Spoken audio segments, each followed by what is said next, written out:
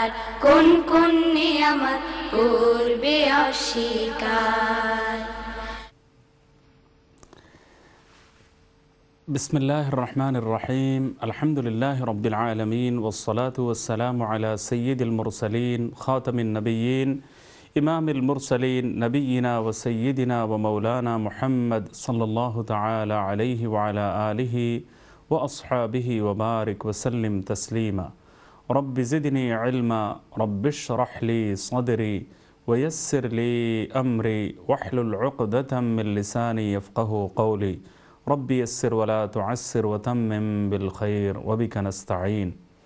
قال الله سبحانه وتعالى: لقد كان لكم في رسول الله أسوة حسنة.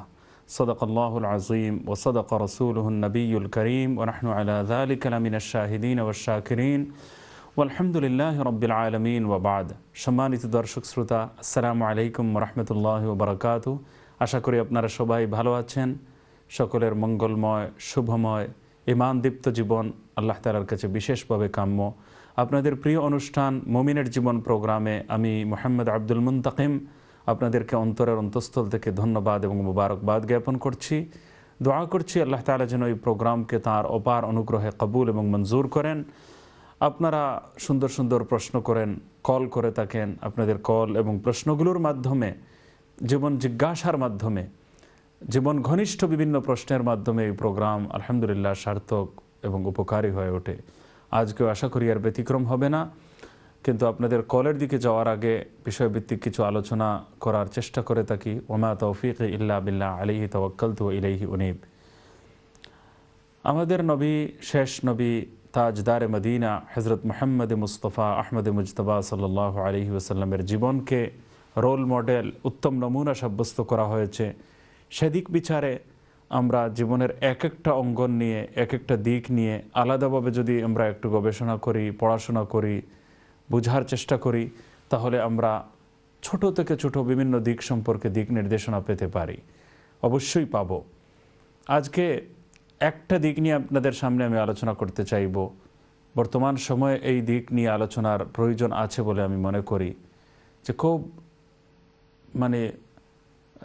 বৈরী পরিবেশে, খুব বিরূপ পরিবেশে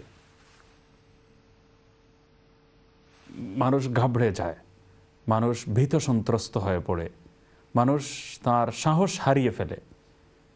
তো এই খারাপ অবস্থার মধ্যেও আমরা যেন সাহস না হারিয়ে ফেলি, আমরা যেন পুরোপুরি সাহস আমাদের অন্তরে মধ্যে আমরা যেন বাকি রাখি। এই একটা শিক্ষা আল্লাহর নবীর জীবন থেকে পাওয়া যায়।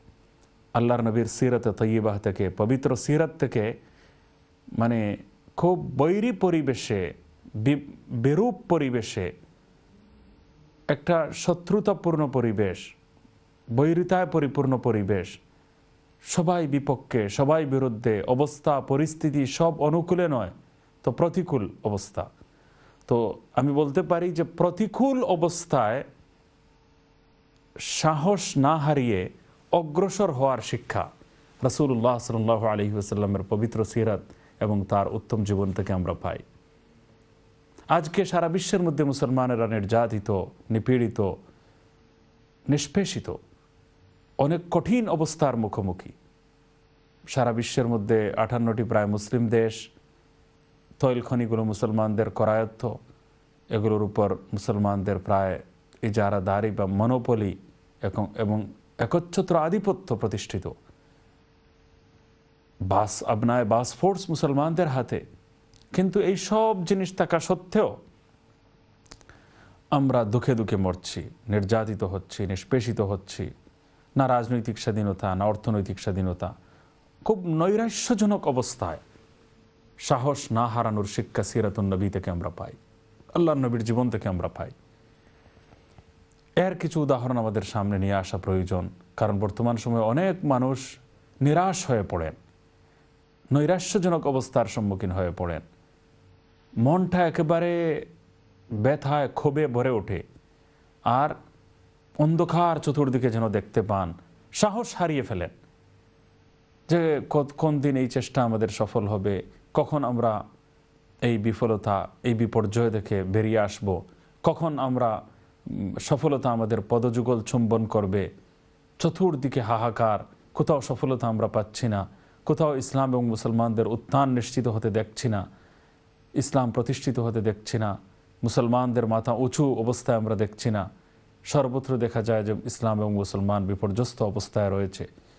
তো এই পরিস্থিতিতে আল্লাহর নবীর সিরাত থেকে সাহস না হারানোর, হিম্মত না হারিয়ে বসার যে সবক এবং শিক্ষা পাওয়া যায়, সেটা আজকে গুরুত্ব সহকারে তুলে ধরার প্রয়োজন।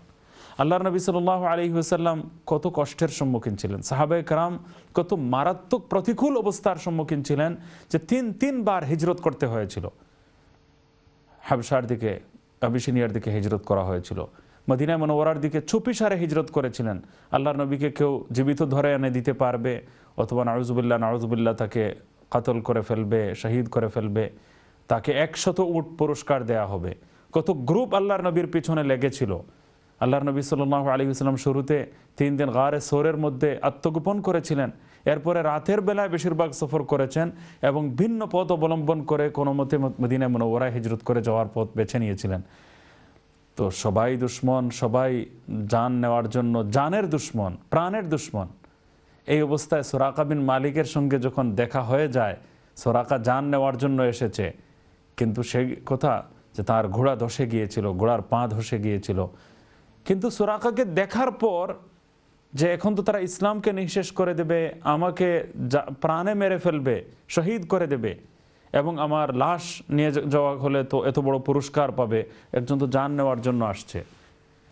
তো ওই সময় হযরত নবী করিম সাল্লাল্লাহু আলাইহি ওয়াসাল্লাম বলছেন যে আমি তো তোমার হাতে কিসরা, তখনকার সুপার পাওয়ার পরাশক্তির এই কাঙ্গন বা এই ছড়ি যেটা, ওইটা আমি তোমার হাতে দেখছি। তো এটা ছিল বিশেষ সুপার পাওয়ারের আলামত এটা। তো অর্থাৎ কি আল্লাহ নবী বলছেন কি সুরাকাকে, তুমি আসছো আমার জান নিতে, তুমি আসছো প্রাণ নাশ করতে, তুমি আসছো আমাকে মেরে ফেলতে।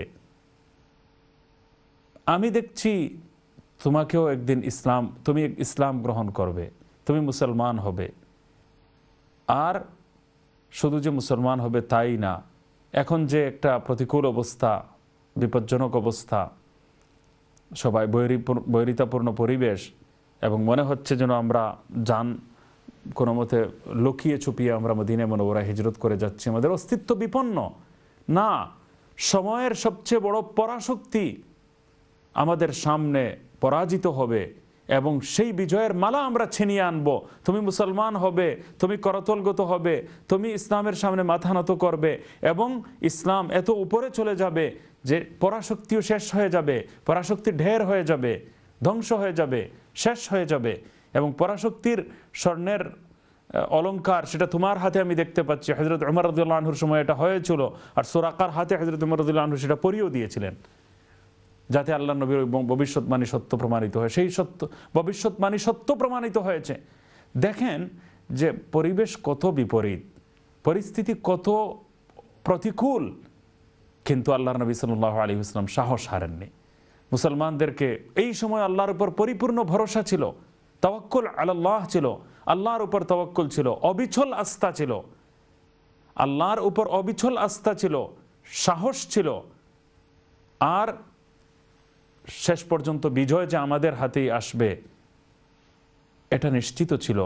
মন কত মজবুত, সাহস কত বেশি, এবং এত প্রতিকূল অবস্থার মধ্যেও সাহস না হারিয়ে, হিম্মত না হারিয়ে, পরাজিত না হয়ে, মানসিক দিক দিয়ে বিপর্যস্ত না হয়ে সাহসকে পুঁজি বানিয়েছিলেন, এবং এমত অবস্থাও কোনো বিষণ্ণ হননি প্রিয় নবী সাল্লাল্লাহু আলাইহি ওয়াসাল্লাম। সুবহানাল্লাহ। গজওয়ায়ে খন্দকের যুদ্ধ, পরীক্ষা খনন করা হয়েছিল মদিনা মুনওয়ারার চতুর্দিকে। ক্ষুধার্ত সাহাবায়ে কেরাম, খাবার নেই, সাহাবায়ে কেরাম কান্নায় ভেঙে পড়েছিলেন যে ইয়া রাসূলুল্লাহ, এই দেখেন আমাদের পেটের মধ্যে পাথর বাঁধা, ক্ষুধার্ত, খাবার নেই। এই হলো মুসলমানদের বিপর্যয়কর অবস্থা, কঠিন অবস্থা, পরীক্ষার অবস্থা, নিরাশ হয়ে যাওয়ার মতো পরিস্থিতি। আর আল্লাহর নবী সাল্লাল্লাহু আলাইহি ওয়াসাল্লাম তখন দেখাচ্ছিলেন যে তোমাদের পেটে এক পাথর, আমার পেটে দুটি পাথর রয়েছে। কত প্রতিকূল অবস্থা, কত আশাহত হওয়ার অবস্থা। এমতাবস্থায় একটা মানে পাথর খাল পরিখা খনন করার সময়, খাল খনন করার সময়, খান্দক খননের সময় ওই পাথর চলে এসেছিল, এটা কেউ ভাঙতে পারছিলেন না। আল্লাহ নবী সাল্লাল্লাহু আলাইহি ওয়াসাল্লাম নিজের উপর আঘাত করছিলেন কোদাল দিয়ে। তো এটা থেকে স্ফুলিঙ্গ উঠেছিল, আগুন উঠেছিল। আল্লাহ নবী সাল্লাল্লাহু আলাইহি ওয়াসাল্লাম দেখলেন, বললেন যে আমি এই স্ফুলিঙ্গের মধ্যে, পাথর থেকে পাথরের উপর জোরে আঘাত করলে যে স্ফুলিঙ্গ উঠে, এর মধ্যে আমি পরাশক্তি কিসরার মহলগুলো দেখতে পাচ্ছি। অর্থাৎ মুসলমানদের হাতে এই সমস্ত মহল চলে আসবে, আমি এর মধ্যে এই মহলগুলো দেখতে পাচ্ছি। সুপার পাওয়ার আমাদের সামনে পরাজিত হচ্ছে, সেটা আমি দেখতে পাচ্ছি। তো কোথায় খাবার নেই, কোথায় এত দুর্বিষহ অবস্থা, পরাজিত অবস্থা, খাবার নেই, পেটে পাথর বাঁধা, আর কত নৈরাশ্যজনক অবস্থা, নৈরাশ্যকর পরিস্থিতি, নিরাশ হয়ে যাওয়ার মতো পরিস্থিতি। ঠিক ওই সময় সাহসের আলো আল্লাহর নবীর কথা থেকে ঝলমল করে উঠেছে। এটা আল্লাহর নবীর মুজিজা, বাস্তবে এটা হয়েছে। আরেকটা পাথরের উপর আঘাত আসছে, আল্লাহর নবী বলছেন বাহরাইনের মহলগুলো আমি এখানে দেখতে পাচ্ছি, ফারসের মহলগুলো আমি দেখতে পাচ্ছি, পারস্য সাম্রাজ্যের সব মহলগুলোর আমাদের সামনে পরাজিত হবে, সেগুলো মুসলমানদের হাতে আসবে, সেই পরাশক্তগুলো ধ্বংস হতে বাধ্য হবে, এইগুলো মুসলমানদের হাতে চলে আসবে, এরা পরাজিত হবে মুসলমানদের সামনে। পার্সিয়ান এম্পায়ার আর রোমান এম্পায়ার ধ্বংস হয়ে যাবে, সেগুলো আমি দেখতে পাচ্ছি এর মধ্যে। তো চিন্তা করেন যে কত প্রতিকূল অবস্থা, পরিবেশ, সুবহানাল্লাহ। কিন্তু এমত অবস্থায় সাহস যোগাচ্ছেন প্রিয় নবী সাল্লাল্লাহু আলাইহি ওয়াসাল্লাম। সাহস না হারার কথা। খালিদ বিন ওয়ালিদ রাদিয়াল্লাহু তাআলা আনহু মুতা যুদ্ধের সময় যখন ফেরত আসেন, মুসলমানদেরকে তিনজন আগের সাহাবায়ে কেরাম শহীদ হয়েছেন, জাফর বিন তৈয়ার ওনারা শহীদ হয়েছেন, আব্দুল্লাহ বিন রওয়াহা, এরপরে খালিদ বিন ওয়ালিদ রাদিয়াল্লাহু তাআলা আনহু, মানে বিজয় লাভ হয়নি, কোনো মতে জান বাঁচিয়ে ওনারা চলে এসেছেন। তো ওই সময় মদিনা মুনওয়ারায় হারিয়ে আসার কারণে বলছেন তোমরা তো পলায়ন করে চলে এসেছো। কিন্তু ওই সময় হযরত খালিদ বিন ওয়ালিদ রাদিয়াল্লাহু তাআলা আনহুকে সাইফুল্লাহ লাকাব দেওয়া হয়েছে, আল্লাহর তরবারি ঘোষণা করা হচ্ছে। তো যখন পরিবেশ খুব প্রতিকূল এবং অবস্থা বেগতিক, সাহস না হারানোর শিক্ষা আল্লাহর নবীর সিরাত থেকে আমরা পাই।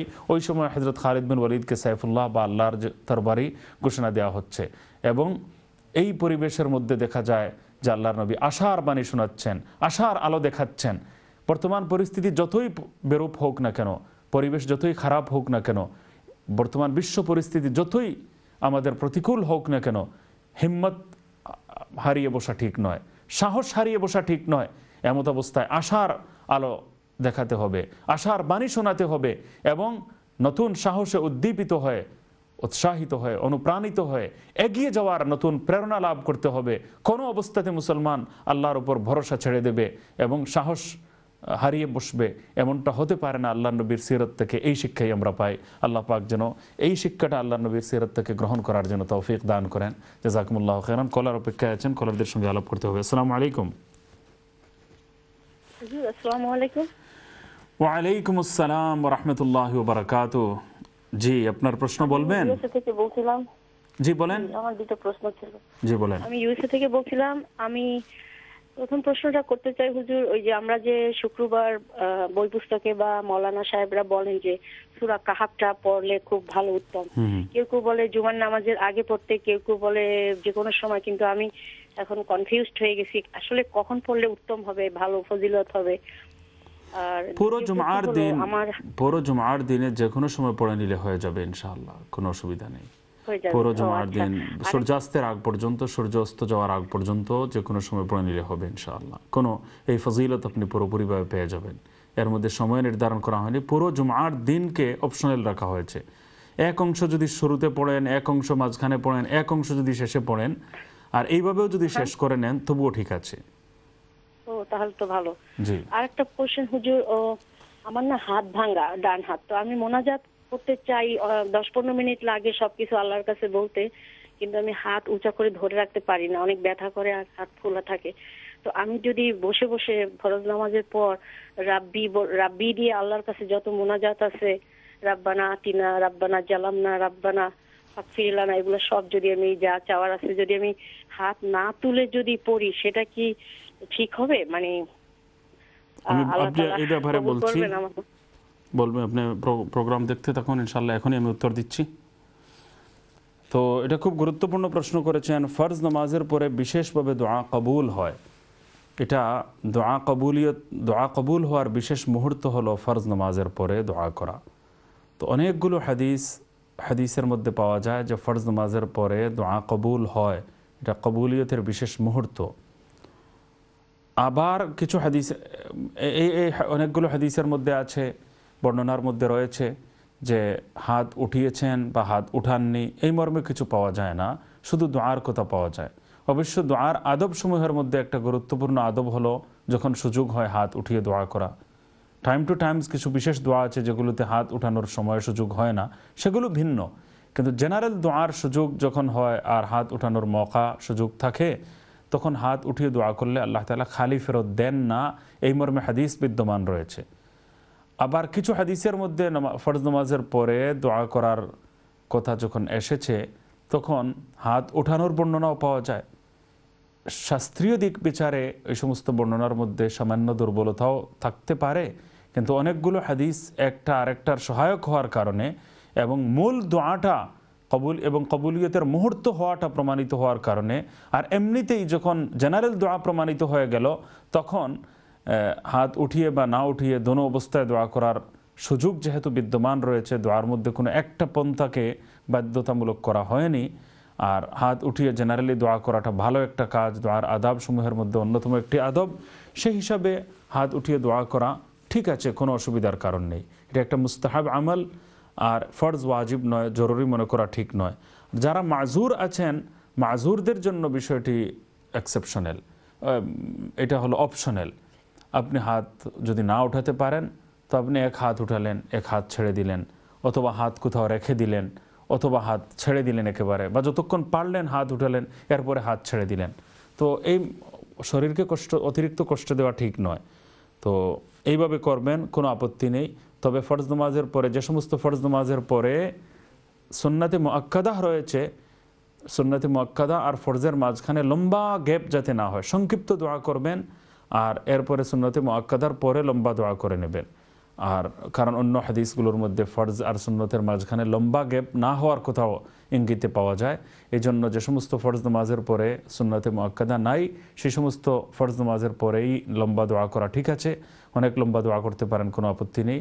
আর যে সমস্ত ফরজ নামাজের পরপর সুন্নতে মুআক্কাদা রয়েছে, যেমন এশার ফরজের পরে, মাগরিবের ফরজের পরে, জোহরের ফরজের পরে, এগুলোতে আপনারা সংক্ষিপ্ত মুনাজাত করে সুন্নতে মুআক্কাদা পড়ে নেওয়া উচিত, আর বিস্তারিত দোয়া এরপরে আপনি করতে পারেন, এটাই ভালো হবে। এরপরে লাইনে কে আছেন? আসসালামু আলাইকুম। আসসালামু আলাইকুম। ওয়ালাইকুম আসসালাম ওয়া রাহমাতুল্লাহি ওয়া বারাকাতুহু। আচ্ছা, আমার দুইটা প্রশ্ন জিজ্ঞাসা করতে আমি। জি, হনরাম হোকা প্লিজ। আচ্ছা, আমার বিল্ডিং এর বিচারি জি টাইম বেমারি, তার হার্টের প্রবলেম আছে, তার ভিতরে লাঞ্চ পানি হয়ে যায়, তার শ্বাস ফালাইতে আর হয়ে যায়। আচ্ছা, এটা তো আছে ডাক্তারও তার নিতে হলতা হসপিটালে, এটা তারা চেক আপ করে, তারা হল্প করে, তাই বেমারি আর কি বেমারি অবস্থায় তাই বইয়ে হয়েছে নোয়াজ ধরুন। তো চেয়ারও তাকে নোয়াজ ধরিয়া তাই মুঙ্গা নিয়ে তাদের ঔষধও তারা খাওয়ায়, যেন ওটাই মনে হয় তার গুম গুম করে তাই হরি যেন গিয়ে থাকি। 2-3 দিন হরিয়া আসুন, একদিন এত দুঃখ হয়েছে, একদিন কিতাব বাবুলাই দিয়েছে, প্রায় সময় আমরাও যাই, আমরা বিল্ডিং টানতে গেছে, কইলা বইও না, সেটি বইও না, সুহাত বইও না, এসব বইয়া জেলা পড়ো না হলা বইও।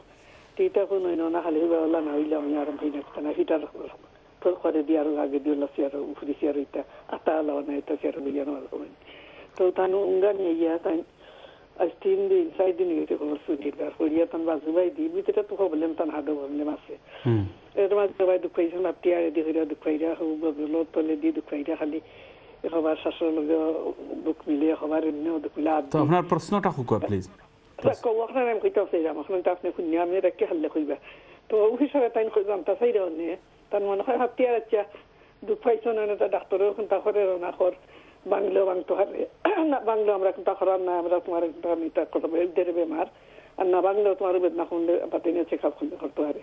তো তাই জানতে চাইছো জেনে 4 দিন ধরে নামাজ খোঁজা জেনে আমি কইলাম তো চেয়ারে বইয়া বাজেলেও তো এমন করি ফরতাম আনি খালি ফরজও করো তাই খোদাম তা হয়েছেন যে তাই নামাজের ভাড়া দিলে ওই জীবনী না আমি খেলাম অনেক হতায় রাতে খোঁজা হতাইব ই যদিনের খোঁজা হয় তো তাই হইরা হতা দিখাই আছে হল দেখি তখন আচ্ছা ঠিক আছে তো তাই বেমারি আর কি মাজুর হিসাবে তাই বুঝরা আর কি আর হতা না মনে হয় খোঁজা তাই দিলাইতা ভাড়া দিয়া যদি আদেই যাইতে দিলাইতা না ঠিক আছে ইনশাআল্লাহ আমি কইমু করার চেষ্টা করব ইনশাআল্লাহ জাযাকুমুল্লাহ আসলে আপনি ফোন রেখে দেন আমি উত্তর দিচ্ছি ইনশাআল্লাহ যতক্ষণ পর্যন্ত হুঁশ আছে নামাজ মাফ নেই আপনি ইশারায় পড়বেন এখন যদি কেউ চেয়ারে বসে পড়লে পড়ে যান তাহলে উনি একটা বালিশ দিয়ে শুয়ে পড়বেন শোয়া অবস্থায় পড়বেন তো যতটুকু পারেন যতক্ষণ পারেন ততটুকু সেভাবে পড়বেন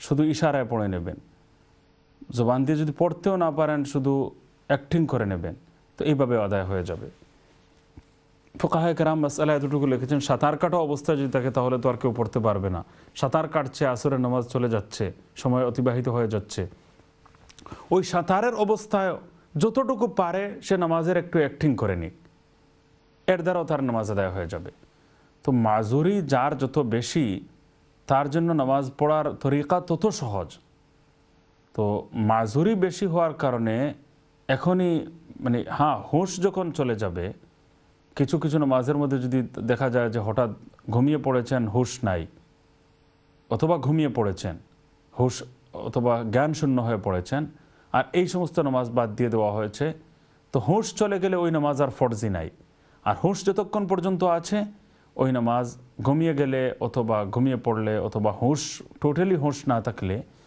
ওই নামাজগুলো আর পড়তে হবে না আর ঘুমিয়ে পড়লে এর কাজা করতে হবে কাজাও যদি পারেন না তাহলেই কেবল ফিদিয়া দেবেন কিন্তু প্রথম অপশন ফার্স্ট অপশন ফিদিয়া নয় ফিদিয়া বা কাফারা যেটাকে আমরা বলি এটা নয় প্রথম হলো পড়া যেভাবে পারেন সেভাবে পড়বেন উনি এভাবে পারেন চেয়ারে বসে পারেন না পড়ে যাবেন তো সোফায় বসেন যেখানে পড়লে মনে করেন যেখানে পড়ে গেলে উনি আহত হবেন না জখমি হবেন না এমন সোফায় বসে পড়েন যেখানে চতুর্দিকে পড়লেও অ্যাটলিস্ট আহত হবেন না ইনজুরি হবে না এইভাবে পড়েন যতটুকু পারলেন পড়লেন এটা এর দ্বারা ওনার নামাজ হয়ে যাবে ইনশাআল্লাহ আর যখন পারবেন না চলে যাবে সময় অতিবাহিত হয়ে যাবে একেবারে বেহুশ হয়ে যাবেন আর কোনো শক্তি নেই পড়ার কোনো অতীতের নামাজ কোনো ইশারায় পড়ার শক্তি নেই আর অতিবাহিত হয়ে গেছে কাজা করতে পারতেন সেটা কেউ করায়নি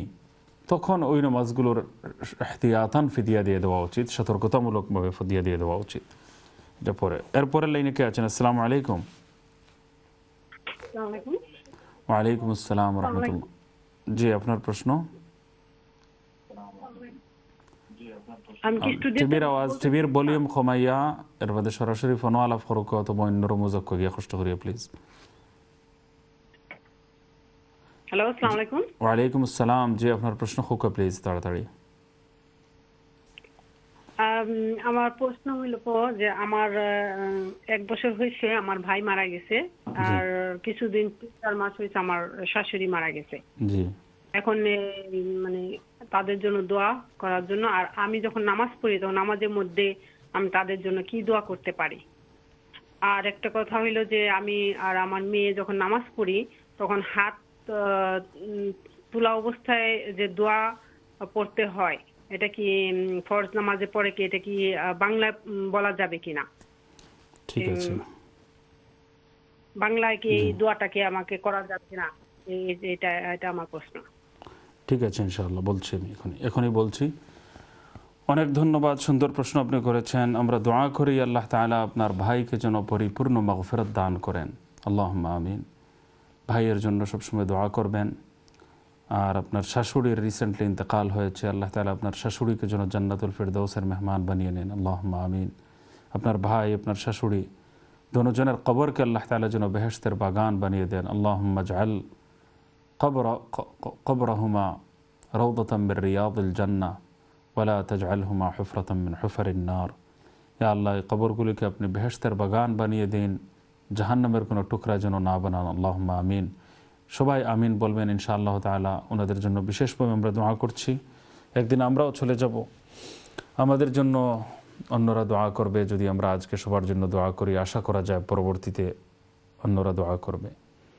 নামাজের পরে যে দোয়া, এই দোয়াটা হাত উঠিয়েও করতে পারেন, না উঠিয়েও করতে পারেন। বলা হয়েছে এটা একটা কবুলিয়তের সময়, আর আল্লাহ নবী সাল্লাল্লাহু আলাইহি ওয়াসাল্লাম হাত উঠিয়ে দোয়া করেছেন বলে প্রমাণ পাওয়া যায়। এই সমস্ত প্রমাণের মধ্যে শাস্ত্রীয় দিক বিচারে একটু দুর্বলতা থাকলেও মূল দোয়া যেহেতু প্রমাণিত এবং বেশ কয়েকটি ভিন্ন ভিন্ন হাদিস দ্বারা যেহেতু হাত উঠিয়ে দোয়ারও প্রমাণ পাওয়া যায়, আর কবুলিয়তের মুহূর্ত এটাও যেহেতু হাদিসের মধ্যে বলা হয়েছে, সুতরাং ফরজ নামাজের পর দোয়া করাটা উচিত এবং এটা একটা অ্যাটলিস্ট মুবাহ হওয়াটা তো সুপ্রমাণিত, মুস্তাহাব হওয়াটাই প্রমাণিত। তো যাই হোক, এটাকে অস্বীকার করার কোনো উপায় নেই। আর এটা হাত উঠিয়েও করতে পারেন, না উঠিয়েও করতে পারেন, দোনোভাবেই জায়েজ আছে, কোনো অসুবিধার কারণ নেই। দোয়া যেহেতু কবুল হয় সেই হিসাবে আমরা দোয়া করব, দোয়া বাদ দেব না, এই পরামর্শ আমি দিচ্ছি। আর এটা নামাজের অংশ নয়, জামায়াতের অংশ নয়, নামাজের অংশ নয়, কিন্তু ফরজের পরে দোয়া কবুল হয়। যেহেতু নামাজের অংশ নয় বিধায় নিজের বাসায় দোয়া করতে কোনো আপত্তি নেই, নিজের বাসায় দোয়া করবেন।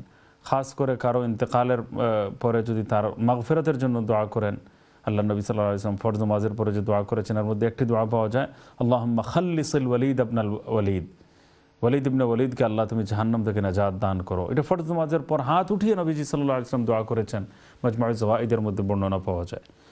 যাই হোক, আল্লাহ তাআলা যেন আমল করার তৌফিক দান করেন। শুধু এই দোয়াটাকে ফরজ মনে করা, ওয়াজিব মনে করা, জরুরি মনে করা এই কথাটা ঠিক নয়।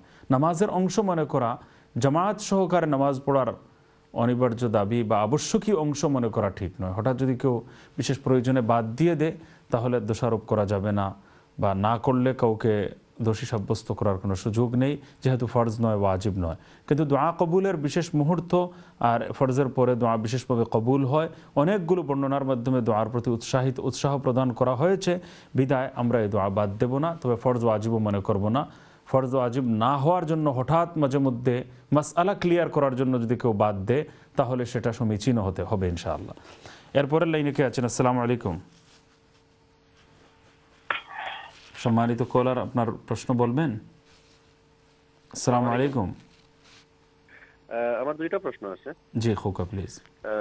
প্রথম প্রশ্ন আছে যে আমি একটা হাদিস দেখলাম যে নবী করিম রাত ঘুমানোর আগে উনি হাতটা মিলে তিন কুলটা পরে উনি ফু দিতেন। আপনি কেমনে করেছেন রাসূলুল্লাহ, আপনি কি যদি একটু ডেমনস্ট্রেট করতে পারবেন? এবং দ্বিতীয় প্রশ্নটা হলো যে সুদের ব্যাপারে, আমাদের যে অ্যাকাউন্টে সুদ জমে আছে আমরা সেই সুদটা কেমনে ডিসপোজ করতে পারবো? যদি আমরা এটা ফি সাবিলিল্লাহ দিতে হবে, কি কি চ্যারিটিতে অথবা কি কি প্রজেক্টে দেওয়া যাবে এবং কি কি প্রজেক্টে দেওয়া যাবে না, আপনি যদি এইটার একটু মাসাইলতে একটু ক্লারিফাই করতে পারবেন ইনশাআল্লাহ। আসসালামু আলাইকুম। ওয়ালাইকুম আসসালাম। মাশাআল্লাহ, অত্যন্ত জীবন ঘনিষ্ঠ সুন্দর প্রশ্ন আপনি করেছেন। হাদিসের মধ্যে এসেছে একসঙ্গে 3 কুলের কথা এসেছে এবং অন্য আরেক বর্ণনার মধ্যে কুল ইয়া আইয়ুহাল কাফিরুনের কথাও এসেছে। তো ভিন্ন বর্ণনায় এসেছে, বিধায় যদি 4 কুল কেউ পড়ে নেয় তাহলে আরও ভালো। তো কুল ইয়া আইয়ুহাল কাফিরুন রাত্রে ঘুমানোর আগে পড়ার কথা যেহেতু অন্য বর্ণনায় পাওয়া যায়, এই মর্মেও হাদিস আলাদা রয়েছে, পৃথক হাদিস রয়েছে। এবং কুল হু আল্লাহ, কুল আউযু বিরাব্বিল ফালাক, কুল আউযু বিরাব্বিন নাস, এই 3 সূরা পড়ার কথা বলা হয়েছে। তো 4 কুলও পড়তে পারেন, 3 কুলও পড়তে পারেন। নিয়ম হলো ওযু অবস্থায় ঘুমানোটা একটা সুন্নাত। তো ওযু অবস্থায় ঘুমালে আরও সুন্দর হয়, ভালো হয়।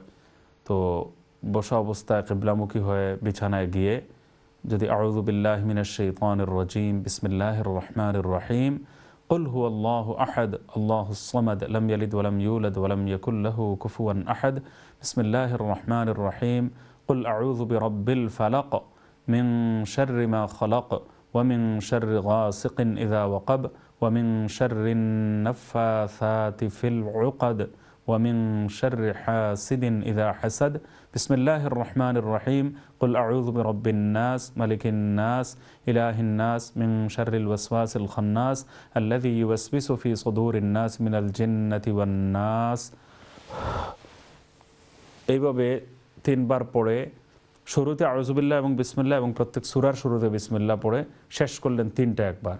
এরপরে এইভাবে হাতে ফু দিলেন, প্রথমে চেহারায় মুছলেন, এরপরে মাথায় মাসেহ করলেন, এরপরে শরীরের যেখানে যেখানে হাত পৌঁছায় সেখানে মাসেহ করলেন। একবার, এরপরে আবার এইভাবে পড়বেন আরেকবার, আবার এইভাবে পড়বেন 3 বার। এটা হবে সবচেয়ে উত্তম। এই আমলের মাধ্যমে ইনশাআল্লাহ তাআলা অনেক ফায়দা পাবেন। স্বপ্নের মধ্যে ভয় পায় না এমন মানুষ খুব কম। ছোট বাচ্চারা তো অনেক ভয় পায়, তাদের উপর জিনবুতের দুষ্ট জিনের প্রভাব আসর হয়, জাদুটুনার আসর হয়। আল্লাহ তাআলা সবগুলো থেকে হেফাজতে রাখবেন।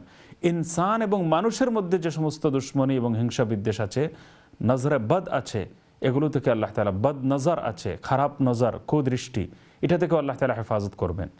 আর অন্যান্য কোনো মখলুকের খারাপ আসর থেকেও আল্লাহ তাআলা হেফাজত করবেন।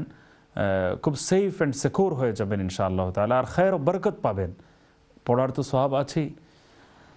আর আপনি সুদের পয়সা যেটা, সেটাকে বলা হয়েছে যে মানে হারাম পয়সা যদি কারো মালিকানায় চলে আসে, এটা মালিক যদি সুনির্ধারিতভাবে যদি জানা থাকে, তাহলে সেই মালিককে ফেরত দেওয়া জরুরি। সুদের পয়সার একজন সুনির্ধারিত মালিক হয় না, বিধায় এটা ওয়াজিবুত তাসাদ্দুক, হয়তো ওয়াজিবুর রদ অথবা ওয়াজিবুত তাসাদ্দুক। ওয়াজিবুর রদ বলা হয় সুনির্দিষ্ট একজন মালিক থাকলে তাকে ফিরিয়ে দেওয়া, এটাকে বলা হয় ওয়াজিবুর রদ। আর এরকম যদি না হয় তাহলে সাদকা করা ওয়াজিব। তো সাদকা করাটা অন্য নর্মাল সাদকার মতো নয়, বরং এটা সওয়াবের নিয়ত ছাড়া। কারণ এখানে সওয়াব পাওয়া উদ্দেশ্য নয়, হারাম থেকে নিজের জান বাঁচানো উদ্দেশ্য, নিজের মাল রক্ষা করা উদ্দেশ্য। তো নিজের জান মাল রক্ষার জন্য সওয়াবের নিয়ত ছাড়া গরিবদেরকে মালিক বানিয়ে দিয়ে দেবেন। যারা যাকাত খেতে পারে এমন গরিবদেরকে মালিক বানিয়ে দিয়ে দেবেন, তাদের জন্য এটা হালাল। উল্লেখ করার নিয়ত নেই, প্রয়োজন নেই, সওয়াবের নিয়ত ছাড়া সদকা করতে হবে। অনেক উলামায়ে কেরাম বলেছেন, যদি রাস্তাঘাটে যদি লাগান, টয়লেটে লাগান, কোনো জনসেবামূলক কাজে লাগিয়ে দেন, এর দ্বারাও আপনি দায়মুক্ত হয়ে যাবেন। তবে বেশি সতর্কতার দাবি হলো যে যারা যাকাত খেতে পারে এমন কোনো গরিবকে মালিক বানিয়ে দেওয়া, এমন কোনো গরিবকে তার যে কোনো কাজের জন্য মালিক বানিয়ে দেওয়া। কারণ গরিব যে খাতেই খরচ করুক, ব্যয় করুক, সে খাক, সে এটা খেয়ে নিক, অথবা কোনো ঘর তৈরি করুক, অথবা তার বাথরুম তৈরি করুক, অথবা কাপড়কে নিয়ে সেটা পড়ুক, যা ইচ্ছা সে করতে পারবে। তাকে গরিবকে মালিক বানিয়ে দিয়ে দিলে সে যে খাতেই খরচ করবে এটা হবে বেটার। অথবা রাস্তা বা মানে এই জাতীয় বিভিন্ন কাজে, টয়লেট, রাস্তা ইত্যাদিতে, বিভিন্ন সামাজিক কাজে যেখানে জনগণ ইউজ করতে পারে, এই সমস্ত জায়গায় যদি কেউ হারাম মাল ইউজ করে ফেলে, তবুও মুহাক্কিক উলামায়ে কেরাম বলেছেন যে জায়েজ হবে, এটা এর দ্বারা আদায় হয়ে যাবে। এরপরে লাইনে কে আছেন দেখি। আসসালামু আলাইকুম। ওয়ালাইকুম আসসালাম ওয়া রাহমাতুল্লাহ। আমার একটা প্রশ্ন হুজুর। জি হুকুম।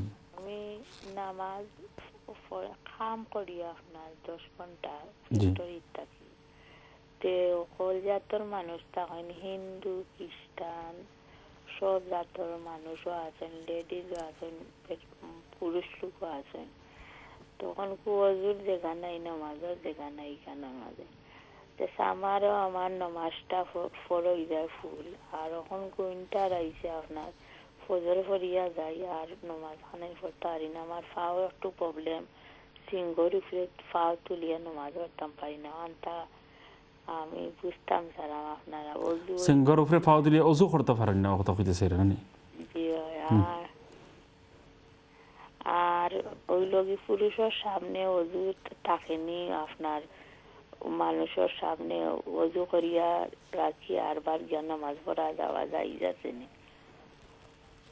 আর যেখানে নামাজ পড়া হয় না হিন্দু, যে দেখো বেসিন আছে নানি, যেখানে বাথরুম থাকে, এই যে সব বেসিন তো থাকে, তো বেসিনের মধ্যে তো আপনি মুখ আত ইত্যাদি হইতে পারবা, শুধু ফাও দেওয়ার প্রবলেম রয়ে যায়। এটা লাগে খালি বোতল ইউজ করিয়া কমোডোর উপরে ধুইয়া, কমোডরে আপনি আবার টিস্যু দিয়ে ক্লিন করিয়া শুকাইয়া আর বাদিকে লাগে ওই যাব গিয়া। তো ও নিয়ম অবলম্বন করা জরুরি আপনার লাগি। স্থায়ীভাবে ওয়াক্তর ভিতরে নামাজ না পড়ার কোনো চান্স, এর পারমিশন আমরা দিতাম পারি না, যেহেতু নামাজ ফরজ এবং ওয়াক্তের ভিতরে ফরজ।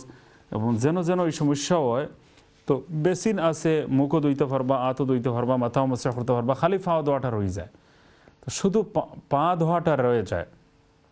এর জন্য বোতল ব্যবহার করতে পারেন, আর সেই বোতলটা দিয়ে অনেকে বেসিনে পা উঠাতে পারেন, অথবা কমোডের মধ্যে এমনভাবে ইউজ করবেন যাতে আশপাশ নষ্ট না হয়। তো আর হালকাভাবে ধুয়ে নিলে একবার হয়ে যায়, অনেক বেশি পানি ব্যবহার করতে হয় না। তো এই দিকটা লক্ষ্য রাখবেন ইনশাআল্লাহ। কিন্তু ওয়াক্তের ভেতরে যে কোনোভাবে অ্যাটলিস্ট ফরজ নামাজটা আদায় করা খুবই জরুরি।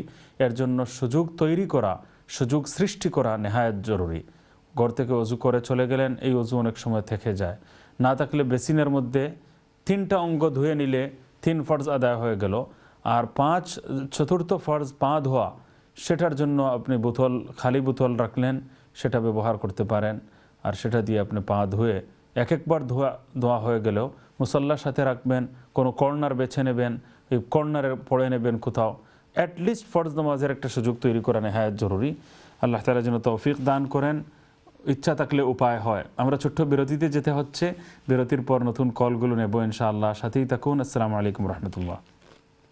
তোমরা আল্লাহর কোন কোন নিয়ামত করবে অস্বীকার। আসসালামু আলাইকুম রহমতুল্লাহ ওবরাকাতুহু। সম্মানিত দর্শক শ্রোতা, সংক্ষিপ্ত বিরতির পর আপনাদের প্রিয় অনুষ্ঠান মুমিনের জীবন প্রোগ্রামে আমি মুফতি আব্দুল মুন্তাকিম আপনাদেরকে অন্তরের অন্তঃস্থল থেকে ধন্যবাদ, মোবারকবাদ জ্ঞাপন করছি। আমরা কলারের দিকে ডাইরেক্ট চলে যাব, কলসগুলোর দিকে যাব। আপনারা এখন কল করতে পারবেন ইনশাআল্লাহ। আগের কলগুলোর উত্তর দিয়ে দেওয়া হয়েছে। তো বেকি লাইনে কে আছেন? আসসালামু আলাইকুম। হ্যালো, আসসালামু আলাইকুম। ওয়ালাইকুম আসসালাম রহমতুল্লাহ বরকাতু। আমার একটা প্রশ্ন হইল। জি টিভির জন্য আজান দেয়, জি, ও আজান দেখিয়া নামাজ পড়লে হইব কিনা? টিভির তো লন্ডন টাইম আজান দেয়, আর ক্যালেন্ডারে আর টিভি তো 1-2 মিনিট পেছন থাকে। তো টিভির আজান দেখিয়া নামাজ পড়লে হইব কিনা? আপনি লন্ডন তখননি? যা আচ্ছা, আমি কইম ইনশাআল্লাহ।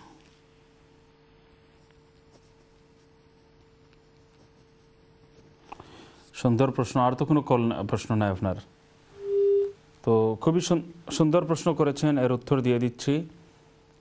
আসল মাসআলা হলো যে নামাজ ওয়াক্ত শুরু হওয়ার পর এবং শেষ হওয়ার আগে পড়তে হয়। ওয়াক্তের ভেতরে নামাজ পড়াটা হলো ফরজ। ইন্নাস সালাতা কানাত আলাল মুমিনিনা কিতাবাম মাওকুতা। আল্লাহ তাআলা কোরআন শরীফের মধ্যে বলেছেন ওয়াক্তের ভেতরে নামাজ পড়া, নির্ধারিত সময়ে নামাজ পড়া হলো ফরজ। তো প্রত্যেক এলাকার যে সময় সেটাকে ফলো করতে হবে। ইভেন আপনি দেখেন ক্রয়ডন এবং লন্ডনের মধ্যেও 3 মিনিটের একটা তফাৎ, কিন্তু এখানে লন্ডনের টাইম সাধারণত দেওয়া হয়, বা ইকরা উর্দুতে আমরা এই ক্রয়ডনের টাইমটা দেওয়া হয়। তো প্রত্যেক শহরের মধ্যে টাইমের ভিন্নতা রয়েছে। স্থানীয় নির্ভরযোগ্য ক্যালেন্ডারকে ইউজ করবেন আপনারা। তো লন্ডনের ভেতরে সাধারণত লন্ডনের টাইমই দেওয়া হয়, আর আশা করি এটা ঠিক হবে।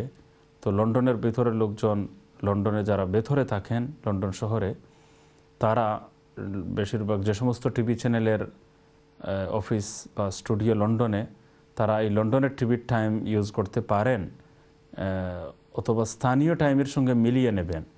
লোকাল কোনো ইসলামিক সেন্টারের যে ক্যালেন্ডার রয়েছে, যদি বেশি সতর্কতা মনে করেন যে 2-3 মিনিট পরে আমি পড়ব, তাহলে সেটা বেশি উত্তম হবে। আপনি আরও সন্দেহমুক্ত থাকলেন।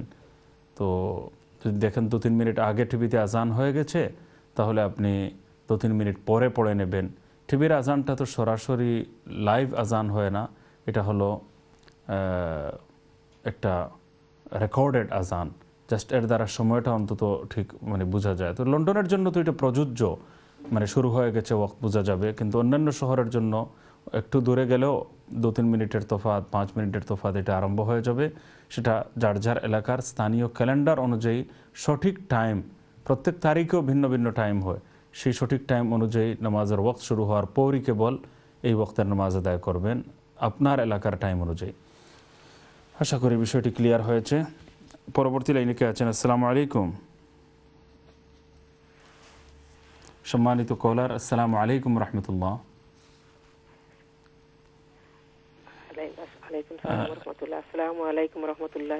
ওয়ালাইকুম আসসালাম রহমতুল্লাহ বারাকাতুহু। জি, আপনার প্রশ্ন বলবেন।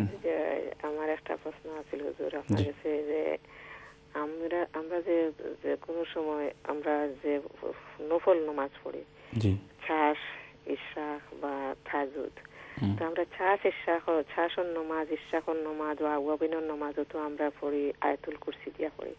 তাহাজ্জুদ নমাজ পড়তাম পারমনে এই সূরা আয়াতুল কুরসি দিয়া।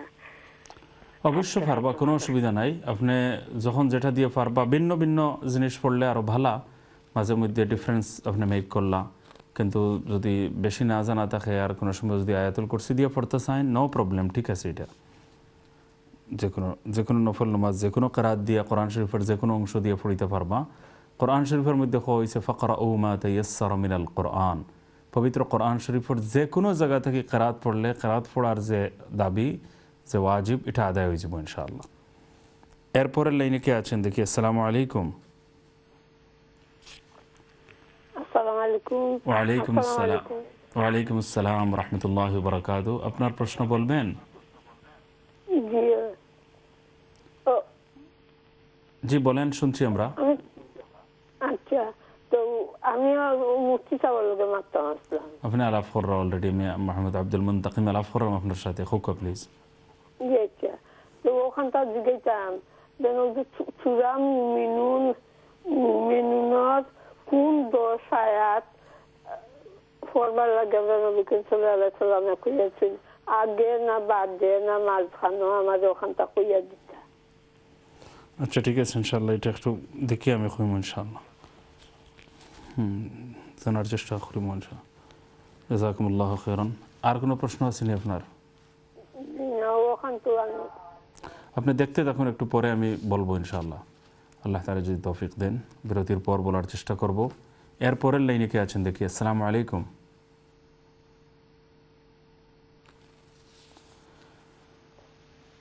এরপরের লাইনে আমাদেরকে চলে যেতে হবে। আসসালামু আলাইকুম।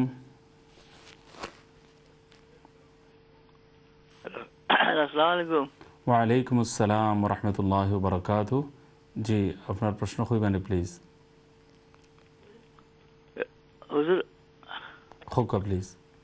আমি একটা জিনিস জানতে চাইছিলাম, ওই যে আমরা বাংলাদেশও জি জমিন বন্ধক দিন, জি যেমন টেকা থাকবো আনামত, জি ফসল খাইমু আমি, আর যার কাছ থেকে জমিন আমি দেখলাম যে সময় সুবিধা করতে পারবো ওই সময় টেকা দিয়ে ছুটাই নিব, এটা কিটা? এরকম ঠিক না। আপনি যে নিয়ম কইছেন এই নিয়ম হইল কি, এটা একজনের জমিন থেকে একটা আপনার ঋণ হিসাবে দিতে পারেন, আর ঋণের সওয়াব পাইবা। আর জমিন থেকে কোনো ধরনের ফায়দা উঠানি, এটা ঠিক নাই। আর আপনি যে সুরত কইছেন এর দ্বারা মানুষের ফায়দা উঠার, উপকৃত ওর, লাভবান ওর। তো এখন যদি কেউ দেখে যে দিত না আর কাগজ আটকাইয়া রাখছে, বাস এতটুকু যে চাইলে হে জমিন নিতগি পারবো বা জমিন বেচিয়া তার পয়সাটা উদ্ধার করতে পারবো, এতটুকু ঠিক আছে। কিন্তু এই জায়গা থেকে এই জমিন থেকে কোনো ফায়দা উঠানি, কোনো উপকৃত হওয়া, লাভবান হওয়া, এটা ঠিক না। ঋণের বিনিময়ে, ঋণের বিনিময়ে এটা যদি অতিরিক্ত, এটা সুদর পর্যায়ে যাইব গিয়ে, এটা এর লাগে এটা ঠিক হইতো না। আশা করি ক্লিয়ার হয়েছে। আর এটা এই জাতীয় জিনিস ঠিক না। ঋণের বিনিময়ে জমিন থেকে বা অন্য কোনো জিনিস থেকে ফায়দা উঠানো ঠিক না। গাই আনিল্লা বা এটা থেকে দুধ খাওয়া যায় যেত না আপনার লাগে। আপনার গাইটা যদি আটকাইয়া রাখেন বা একটা যে তুমি দিতে পারো না, তইলে এই গাই বিক্রি করিয়া তোমার আমি আমার মূল্য রাখমু আর তোমার দিলাইমু, খেরের ব্যাপারে যদি আশা বিশ্বাস ভরসা না থাকে, তাহলে এমন একটা সুরত এখতিয়ার করার সুযোগ আছে। কিন্তু যে জিনিসটা বন্ধক রাখা হইব, এই জিনিসটা কি কোনোভাবে উপকৃত হওয়া, ফায়দা উঠানি, এটা ঠিক নাই। তো আমরা দেশও গ্রাম্য একটা সুদ চলে, সুদের উপরে সুদ চক্রহারে বৃদ্ধিপ্রাপ্ত হয়। এত বড় জুলুম, এটা আইয়ামে জাহিলিয়তের সময়ে, জাহিলিয়তের যুগে যে সুদ, এটার প্রচলন আমাদের দেশে পাওয়া যায়। আর এই জমিন বন্ধক রেখে ঋণ নিলাম, যতদিন পর্যন্ত ঋণ দিতে পারবা না ততদিন পর্যন্ত আমি এই জমিনের ফসল ফলাতে থাকবো, এই জমিন দ্বারা আমি উপকৃত হতে থাকবো। এটা আরেকটা সুদের আরেকটা প্রকার, সুদের আরেকটা ঘৃণ্য একটা সুরত। ওয়ালা তাকুলুর রিবা আদআফাম মুদাআফা। তো এই ধরনের সুযোগের অপব্যবহার করা, মানুষের উপর এইভাবে জুলুম করা, এটা ঠিক নয়। যদি আপনি বিশ্বাস করেন যে সে পলায়ন করে চলে যাবে, হারিয়ে যাবে, দেবে না বা তার কাছ থেকে আর নিতে পারবো না, সে সমস্যা ক্রিয়েট করবে, কাগজপত্র পর্যন্ত আপনি রাখতে পারেন, যে কাগজপত্রের মাধ্যমে আপনি জমি বিক্রি করতে পারেন বা এরপরে আপনি ওইটা বিক্রি করে আপনি তার কাছ থেকে উদ্ধার করতে পারবেন, এই একটা সুযোগ আছে। কিন্তু বা অন্যভাবে লেখাপড়া কিছু করাতে পারেন, কিন্তু এই জমিন থেকে এই টাকা তো পাবোই আর এর আগ পর্যন্ত আমি উপকৃত হতে থাকবো, এটা ঠিক হবে না। তো আশা করি বিষয়টি ক্লিয়ার হয়েছে। আমরা এর পরের লাইনে কে আছেন দেখি। আসসালামু আলাইকুম। ওয়ালাইকুম আসসালাম ওয়া রাহমাতুল্লাহ। আপনি একটু আগে বেমার অবস্থায় হসপিটাল থাকলে নামাজ বেডও থেকে পড়া যায়, আপনার অজু লাগতো না নাকি? বা তাই অজু তায়াম্মুম এটা লাগবো। অজু পারলে অজু করবা, আর না হইলে তায়াম্মুম করবা, যে কোনো একটা লাগবো। বা অন্য কেউ একজনে তায়াম্মুম করাইয়া দিতে পারবা, যদি নিজের হাত দিয়ে তায়াম্মুম করতে না পারেন, পাথর হাত মারিয়া, ইনো কোনো মাটি লাগা লাগতো না, পরিষ্কার পাথর হাত রাখলে আর এর দ্বারা দিয়ে আরেকজনে তায়াম্মুম করাইয়া দেওয়া লাগে, তবুও এর দ্বারা হয়ে যাব গিয়া। আর অজু করতে পারলে তো ঠিক আছে, গরম পানি দিয়ে যদি অজু করতে পারেন তাহলে তো অজু করা জরুরি হইব। আর যদি অজু করতে পারেন না বা অজু করলে বেমার বাড়ি যাব আশঙ্কা আছে, বা যাওয়া মানে উঠিয়ে যাওয়া ঠিক না, তার লাগে ডাক্তারে নিষেধ দিছেন, ক্ষতির আশঙ্কা, তাহলে নিজেও তায়াম্মুম করক্কা অথবা অন্য খরাইয়া দেখুয়া, আর এরপরে তাই ইশারায়ও নামাজ পড়িতে পারবা। কিন্তু যদি বইতে পারেন, খাড়া হইতে পারেন, তাহলে খাড়া হওয়া জরুরি। খাড়া হইতে যদি পারেন না, তাহলে বইয়া জরুরি। বইটা যদি পারেন না, তখন বেডর শোয়া অবস্থায় পড়িবে। এখন বয়াত তাইন পড়িয়া কয়েকদিন দুঃখ হইয়া হারছেন, রক্ত বাহির হইয়া আসছে, এর কারণে এমন রোগীর লাগি আশঙ্কাজনক অবস্থা, তখন তাই সুফাত বইয়া যদি পড়িতে পারেন তাহলে ঠিক আছে। তাও যদি না পারেন, তাহলে বালিশের মধ্যে শোয়া অবস্থায় ইশারার মাধ্যমে পড়বা, কোনো অসুবিধা নেই, ঠিক আছে ইনশাআল্লাহ। এরপরে লাইনে কে আছেন দেখি। আসসালামু আলাইকুম। আসসালামু আলাইকুম। ওয়ালাইকুম আসসালাম ওয়া রাহমাতুল্লাহ। জি, আপনার প্রশ্ন? আমি দুইটা কোয়েশ্চেন আছে। একটা হলো কি, আমরা যদি ফজরের নামাজ পড়ি, ইশরাহর নামাজ পড়ি, ইশরাহর নামাজ ফজর সানরাইজ উঠার কত সময় পরে পড়েন অষ্টাটা? আর আরেকটা হইলো যে আমরা মাগরিবের পরে নফল নামাজ পড়ি, 6 রাকাত পড়েন না 6 রাকাত পড়েন সকালটায়? অন্তা জানতাম স্যার।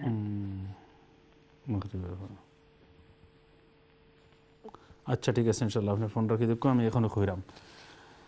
জাযাকুমুল্লাহ খাইরান। অত্যন্ত সুন্দর প্রশ্ন। ফজরের নামাজের টাইম কখন শেষ হয়? যখন সানরাইজ শুরু হয়ে যায়, সূর্য উদয় হওয়া আরম্ভ হয়ে যায়, স্টার্ট হয়ে যায়। তো সানরাইজের একটা টাইম লেখা আছে। তো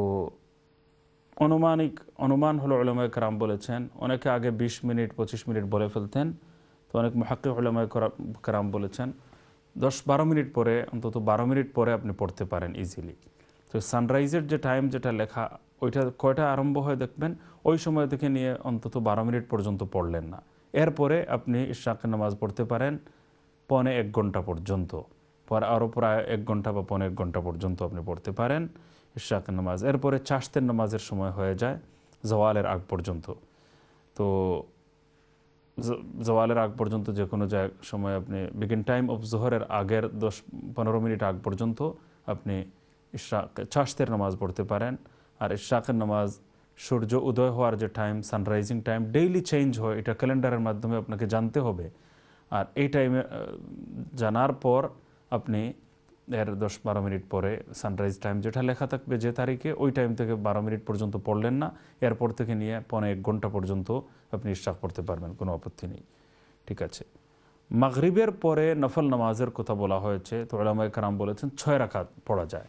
তো এটা বেশি উত্তম হলো মাগরিবের 3 রাকাত ফরজ পড়লেন, এরপরে মাগরিবের 2 রাকাত সুন্নতে মুআক্কাদা পড়লেন, এরপরে মাগরিবের 2 রাকাত নফল পড়লেন যদি পারেন। আর যদি এটা না পারেন, তাহলে সুন্নতে মুআক্কাদা 2 রাকাত পড়ার পর যদি 2 রাকাত করে 6 রাকাত পড়ে নেন, তাহলেও হয়ে যাবে। আর কেউ কেউ বলেছেন মাগরিবের পরে সব মিলিয়ে যদি মোট 6 রাকাত পড়ে নেন, এর দ্বারাও একটা ফজিলত অর্জিত হয়ে যাবে। তো মাগরিবের পরের নফল নামাজের একটা ফজিলত ইনশাআল্লাহ তাআলা অর্জন হয়ে যাবে। তো যদি পারেন না, তাহলে সুন্নতে মুআক্কাদা 2 রাকাত, এরপরে নফল 2 রাকাত, আরও 2 রাকাত পড়ে নিলেন, তো 6 রাকাত দ্বারাও হয়ে যাবে। কিন্তু এই সুন্নতে মুআক্কাদা 2 রাকাতের পরে যদি 6 রাকাত হয়, তাহলে এটা হবে বেশি উত্তম। কিন্তু কোনোদিন যদি কেউ পারেন না, তাহলে কম পড়লেও ঠিক আছে, 2 রাকাত কম, 6 রাকাতের জায়গায় 4 রাকাত পড়লেন। তো 6 রাকাতের হিসাব দুভাবে করা হয়েছে, একটা বেশি উত্তম যে সুন্নতে মুআক্কাদা 2 রাকাতের পরে 6 রাকাত বাদ দিয়ে, আর সময় কম থাকলে মিলাইয়াও 6 রাকাত যদি পড়ে নেন তবু আশা করা যায়, অনেক উলামায়ে কেরাম বলেছেন সওয়াব পাবেন ইনশাআল্লাহ। এরপরের লাইনে কে আছেন দেখি। আসসালামু আলাইকুম। ওয়ালাইকুম সালাম। আসসালামু আলাইকুম হুজুর। আমার একটা কোয়েশ্চন ছিল, জি, যখন বেবি যখন বোর্ন হয় 7 দিন পরে তো চুল কাটা হয়, জি, চুল কাটাটা কিভাবে পয়সা দেওয়া হয় বুঝছেন? আমি শুনছি মনে করেন সোনার চুলটা ওজন করিয়া সোনার দামে দিত অথবা রূপার দামে দিত, কিভাবে দিলে ভালো হয়? আচ্ছা ঠিক আছে ইনশাআল্লাহ, ঠিক আছে আমি বলছি ইনশাআল্লাহ। জাযাকুমুল্লাহু খাইরান। খুব সুন্দর প্রশ্ন করেছেন। বাচ্চার যখন জন্ম হয় তখন ডান কানে আজান দেওয়া, বাম কানে ইকামত দেওয়া, এটা একটা সুন্নাত। আর এরপরে 7ম দিন আকিকা করা উত্তম। 7ম দিন আরও সুন্নাত আছে, সেটা হলো আকিকার জন্তু জবাই করে নিলেও আকিকাটা হয়ে গেল অ্যাটলিস্ট। তো এটা হলো যে এই 7ম দিন চুল কাটা আর মাথার মধ্যে জাফরানের খালি মানে একটু লাগানো পুরো মাথার মধ্যে, এটাও একটা সুন্নাত। তো জাফরানের যে খুশবুদার সুগন্ধিযুক্ত যে পানি হবে, একটু গরম পানির মধ্যে জাফরান দিয়ে মানে একটা সুগন্ধিযুক্ত কালার বানিয়ে ফেলবেন, আর এই সুগন্ধিটা মাথার মধ্যে লাগানো, এটাও একটা সুন্নাত। আর এর আরেকটা সুন্নাত মুস্তাহাব কাজ বলা হয়েছে যে এই চুলের ওজন পরিমাণ রূপা, স্বর্ণ নয়, রূপা দান করা অথবা এর দাম মূল্য দান করা, ভ্যালিউ। তো রূপার দাম তো অনেক কম, এত বেশি না, এই জন্য 20 পাউন্ড দিলেও এটা আদায় হয়ে উপরে হয়ে যায় বর্তমান সময়ে বলছি। আগামীতে স্থায়ীভাবে এটাকে এইভাবে নেবেন না, আমার এই কথাটাকে বর্তমান সময় বলছি। অ্যাটলিস্ট 20 পাউন্ড দিয়ে দিলেও এই সদকাটা দিয়ে দেওয়া হয়, এর দ্বারা বাচ্চার হেফাজত হয়, আল্লাহ তাআলা বিপদ আপদ থেকে রক্ষা করেন। আর এই চুলের ওজন পরিমাণ রূপা যেটা হয়, এর মূল্য সদকা করলে বাচ্চার হেফাজত হয়। আর এই সদকা করাটাও একটা মুস্তাহাব আমল, আর এই আমলটা করা উচিত। এটা এখনকার সময়ের হিসাব অনুযায়ী অ্যাটলিস্ট 20 পাউন্ড দিয়ে দিলেও এটা ঊর্ধ্বে হয়, বেশি হয় বরং। তো আশা করি বিষয়টা আপনি বুঝতে পেরেছেন। আল্লাহ তাআলা এই কাজগুলো করার জন্য আমাদেরকে তৌফিক দান করেন। 7 নম্বরের দিন আবার ভালো নাম রাখা, এটা আরেকটা সুন্নাত। একটু দেরি যদি হয়ে যায় বিশেষ কারণে, তাহলে এটা কনসিডারেবল। এরপরে লাইনে কে আছেন দেখি। আসসালামু আলাইকুম।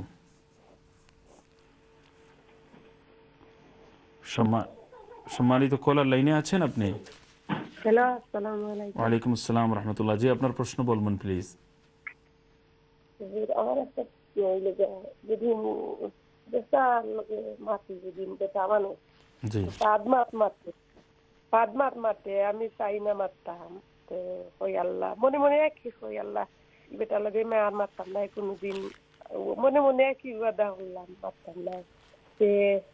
বেটা যদি চাই মাত্র আপনি এসেছেন তাকে আমি মারতাম চাই না, বা ওয়াদা ইচ্ছা কিটা মারলে ভাঙ্গি জীবন কিটা আমি বুঝলাম না। মাতলে কিতা ভাঙ্গি জীবনে, বিয়া ভাঙ্গি জীবনে কইরান না কিতা, বুঝছি না। কইরাম আমি যেসব বেটা যেদিন ফোন করে মানে আপনি এসেছেন বাদ মাত মাতে একজনের লগে, জি আমার লোক মানে একটা বাদ মাত মারছে, আমি বেটার লগে মনে মনে ওয়াদা করছি, বেটারে শরম দিছি না, না দিয়ে আমি ওয়াদা করছি আল্লাহ আমি বেটার লগে জীবনে মারতাম না। এটা যদি বাদে একদিন মাত হয়ে যায় একটা গুণ হইবে না এখন জানলে। আচ্ছা, আপনি ফোন রেখে দিন, আমি বলছি ইনশাআল্লাহ ব্যাপারে দুইটা কথা। আল্লাহ তাআলা যেন আমাদেরকে বুঝার আমল করার তৌফিক দান করেন। মাসআলা মাসাইলের জন্য আমার তো সকাল থেকে বিকাল পর্যন্ত অনেক ফোন রিসিভ করতে হয়, আলাপ করতে হয়। তো মানে জরুরি কথা খুব দ্রুত শেষ করে নেওয়ার সময় আমার কাছে খুব কম, খুবই সংক্ষিপ্ত রাখি এবং সময় নেই এবং প্রায় ফোন ধরাও মুশকিল হয়। যাই হোক, একটা মানে মাসআলার জানার জন্য একটা কথা বলছি। কোরআন শরীফের মধ্যে আল্লাহ তাআলা বলছেন ফালা তাখদা'না বিল কওল, খুব নরম ভাষায় পরপুরুষের সঙ্গে কথা বলবেন না, নরম মোলায়েম ভাষায় পরপুরুষের সঙ্গে কথা বলবেন না, এটা কোরআন শরীফ নিষেধ দিয়েছে। পরপুরুষ যদি হয়, বেগানা পুরুষ যদি হয়, তাহলে অতি কোমল ভাষায় নরম ভাষায় যদি কথা বলেন, তাহলে মহিলাদের আওয়াজের মধ্যে আল্লাহ তাআলা একটা আকর্ষণ রেখেছেন।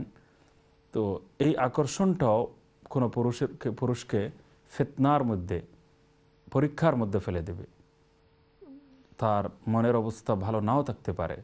আল্লাহ তাআলা এটা থেকে যেন হেফাজত করেন, খুবই জরুরি একটা বিষয়। কোনো অভদ্র ব্যবহার করবেন না, খারাপ ভাষায় কথা বলবেন না, এটা ঠিক আছে। কিন্তু কথা যখন বলবেন to the point, clear cut এবং স্ট্রিক্ট কথা বলবেন।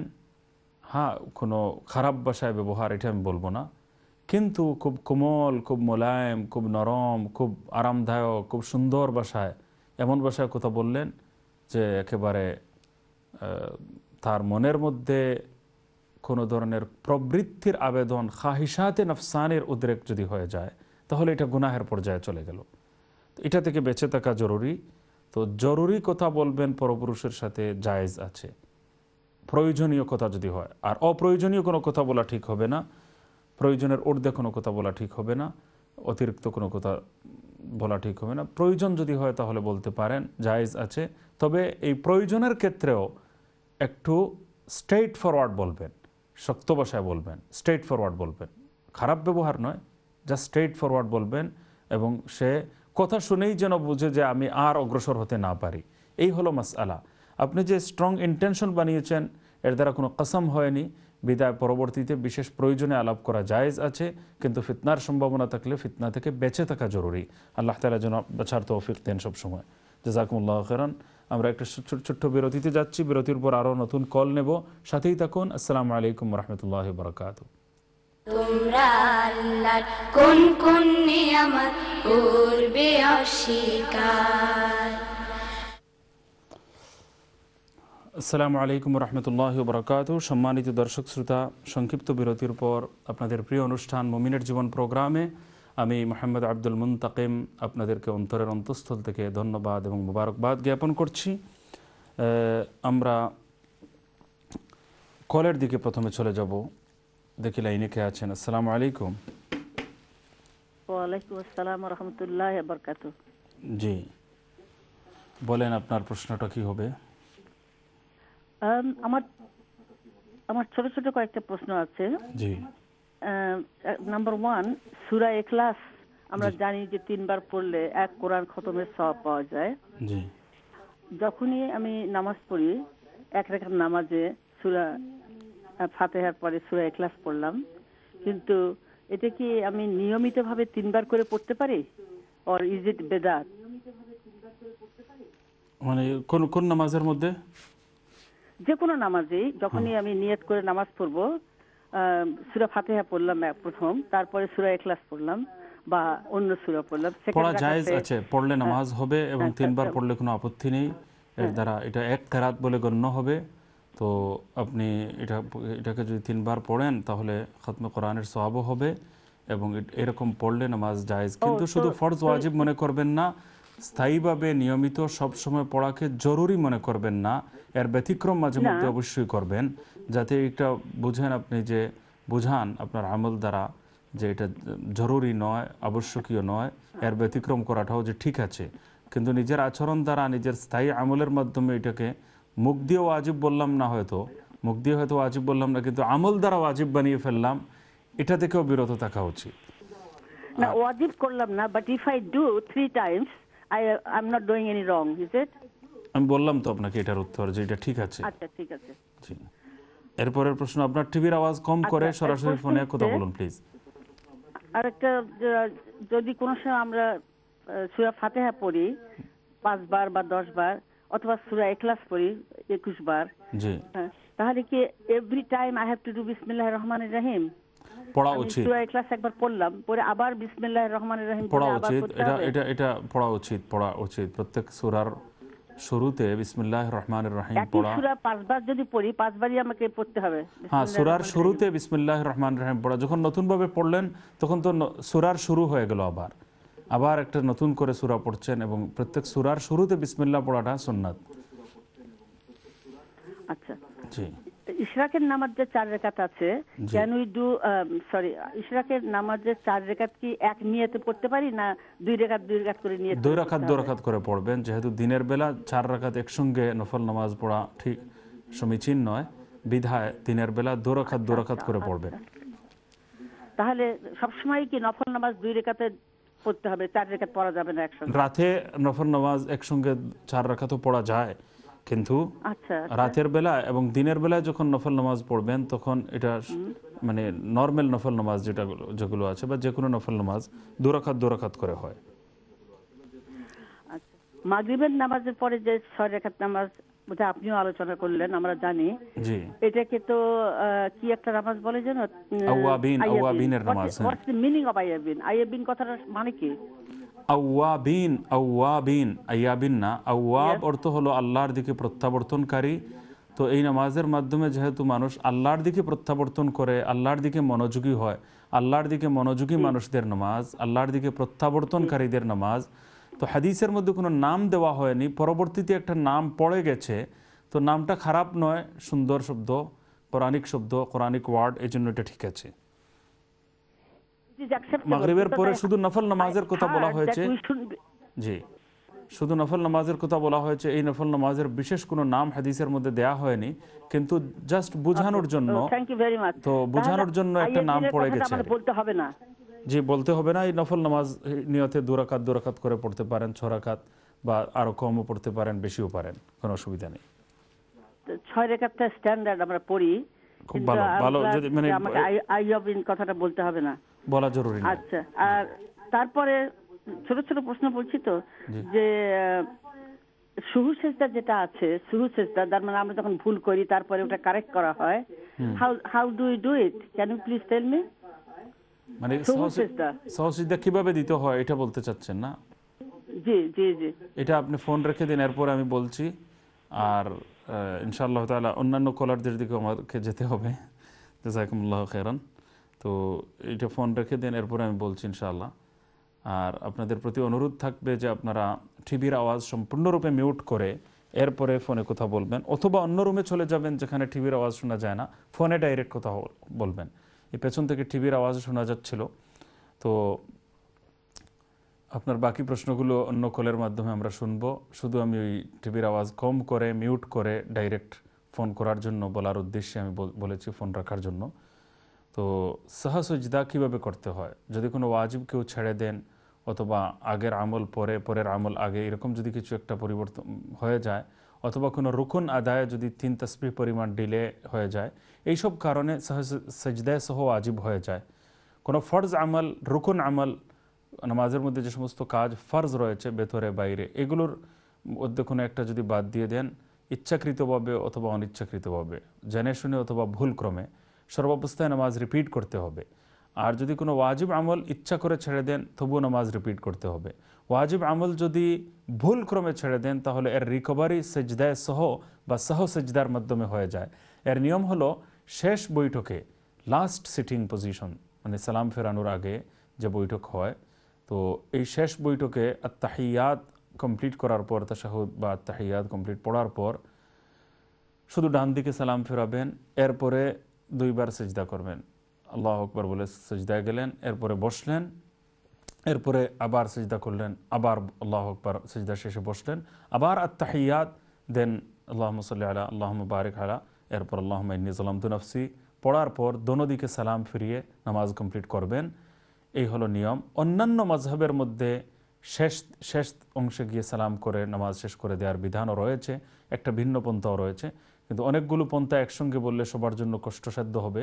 এজন্য যেটা হযরত হানাফি মাযহাব অনুযায়ী সঠিক এবং সুন্নাহ সম্মত দলিল সমৃদ্ধ সেটা আমরা বললাম, এর উপর আমল করলে সিজদায়ে সাহা যায় হয়ে যাবে সুন্দরভাবে। পরবর্তী লাইনে কে আছেন দেখি। আসসালামু আলাইকুম। হ্যালো, আসসালামু আলাইকুম। ওয়া আলাইকুম আসসালাম ওয়া রাহমাতুল্লাহি ওয়া বারাকাতুহু।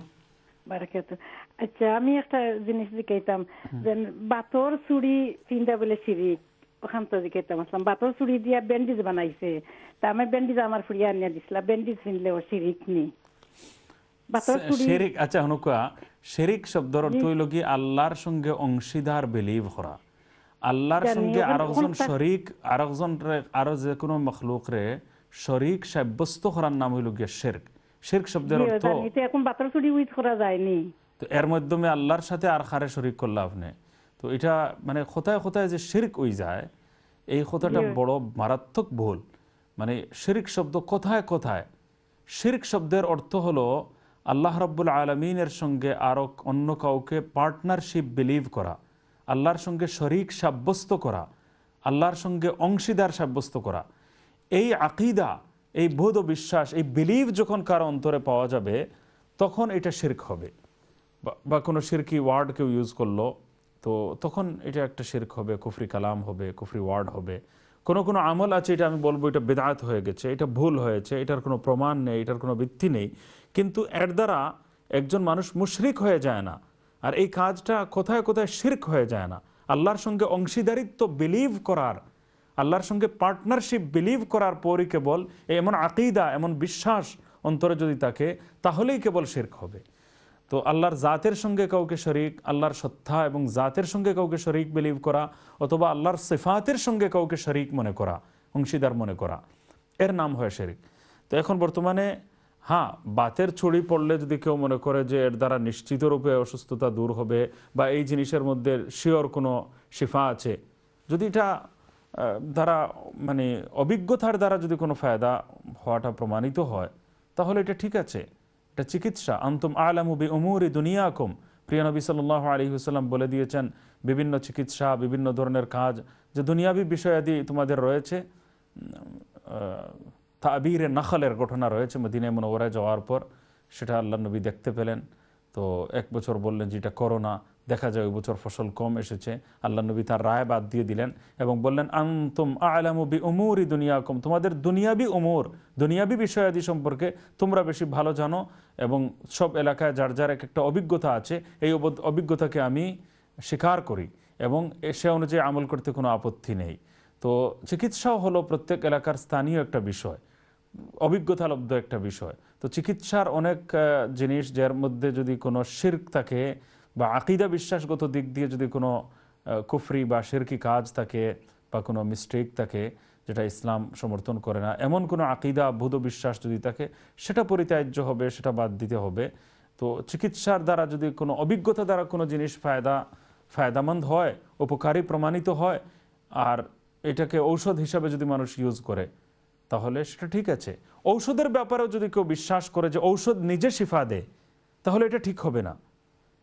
স্বয়ং প্যারাসিটামল যে আপনি ব্যবহার করেন বা অন্যান্য ট্যাবলেট আমরা ব্যবহার করি, বিভিন্ন ঔষধ আমরা দৈনিক ব্যবহার করি, এখন ঔষধ দ্বারা দুনিয়াটা পরিপূর্ণ, কেমিস্ট আর কেমিস্ট, ফার্মেসি আর ফার্মেসি চতুর্দিকে রয়েছে। তো এই ঔষধগুলো আমরা ব্যবহার করি, এগুলোর ব্যাপারে মাসআলা হলো যে আমাদের বিশ্বাস থাকতে হবে যে শিফা দানকারী আল্লাহ তাআলা। আর আল্লাহ তাআলা এই সমস্ত জিনিসের মধ্যে বিভিন্ন অ্যাকশন রেখেছেন, আসর রেখেছেন, তাসির রেখেছেন। এই আসর বা তাসির যদি আল্লাহ তাআলা রাখেন তবেই এই ঔষধ শিফা দেবে, ঔষধের দ্বারা শিফা হবে, কিন্তু আসল শিফা দানকারী হবেন তখনও আল্লাহ তাআলা। আর আল্লাহর ইচ্ছা যখন হবে না তখন এই জিনিসের দ্বারা শিফা হবে না। তো এই ধরনের আকিদা আমাদেরকে সঠিক সুন্নাহ সম্মত, শরিয়াহ সম্মত কোনো তাবিজের ব্যাপারেও এমন আকিদা রাখতে হবে। আর অন্যান্য যে সমস্ত বাতের চেইন ইত্যাদির ব্যাপারেও আমাদেরকে সমান আকিদা রাখতে হবে। তাবিজ দোয়া সম্পর্কে সঠিক যেগুলো আছে সুন্নাহ সম্মত, শিরক মুক্ত, কুফর মুক্ত এবং সহি যেগুলো আছে বিশুদ্ধ, এগুলোর ব্যাপারেও সমান আকিদা রাখতে হবে যে ঔষধের ফায়দা আল্লাহর ইচ্ছা হলে হবে, আর ঔষধ ফায়দা তখন পৌঁছাতে পারবে না যখন আল্লাহর ইচ্ছা হবে না। আল্লাহই শিফাদাতা, আল্লাহই আরোগ্য দানকারী, এই বিশ্বাস যেমন ঔষধের বেলায় জরুরি, আপনার বাতের চেইনের জন্য জরুরি, সব জিনিস ঔষধ হিসাবে যেগুলো ব্যবহৃত হয় সেগুলোর জন্য জরুরি। তো আপনার এই আকিদা অনুযায়ী করলে এটা ঠিক, আর শুধু চেইন পরলেই এটা শিরক হয়ে যাবে এমন বিশ্বাস ঠিক নয়। হ্যাঁ, এটাকে যদি মুআসসির বিজাত মনে করে কেউ যে এটাই শিফাদাতা তাহলে শিরক হবে, তাহলে এটা একটা আকিদা আছে যে এই জিনিসকে আল্লাহর সঙ্গে শরীক করে নিয়েছে, এই জিনিস দ্বারা শিফা লাভ হবে, তো একটা আল্লাহর সিফাতের মধ্যে শিরক হয়ে গেল। তো এই ধরনের কোনো আকিদা যদি না থাকে তাহলে শিরকের হুকুম লাগানো বা ফতোয়া দেওয়া ঠিক হবে না। এরপরের লাইনে কে আছেন? আসসালামু আলাইকুম।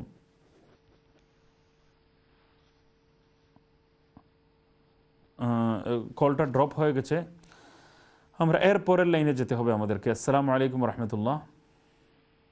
ওয়ালাইকুম সালাম। আসসালামু আলাইকুম হুজুর, ভালো আছেন? জি আলহামদুলিল্লাহ, আল্লাহ শুকরিয়া। আপনারা ভালো আছেন? জি হুজুর। হুজুর জিজ্ঞাসা কয়েকটা কোয়েশ্চন বলতে জানি আপনারা তো সমান কোয়েশ্চনে দেন, একজন এক ভাবে জিজ্ঞাই আমরা।